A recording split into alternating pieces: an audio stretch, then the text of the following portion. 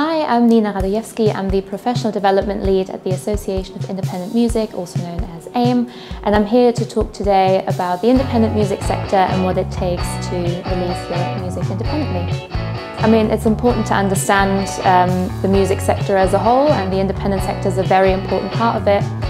And more artists are releasing their music independently, especially when they're starting out. And so it's important to understand how it functions and all the different options that are available to artists nowadays to fully understand the best, to help them make the best choices in their first release processes.